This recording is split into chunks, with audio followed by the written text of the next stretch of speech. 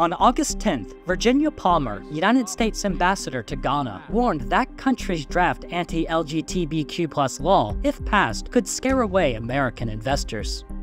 Ghana's parliament unanimously passed the proposed bill in July, and its Supreme Court dismissed a legal challenge to the legislation. The bill's sponsor, Ghanaian parliament member Sam George, dismissed the U.S. ambassador's concerns.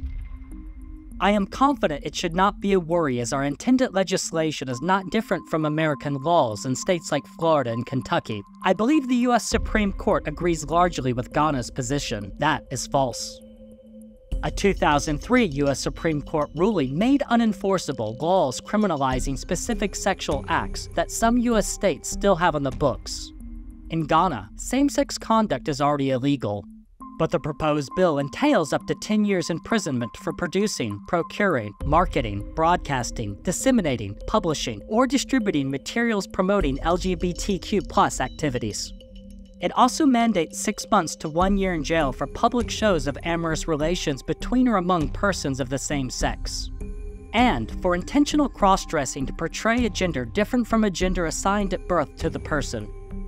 Engaging in gay sex and marrying or purporting to marry a person from the LGBTQ+ community is punishable by up to 5 years in prison. Those encouraging any act that undermines the proper human sexual rights and Ghanaian family values can be jailed for up to 4 months.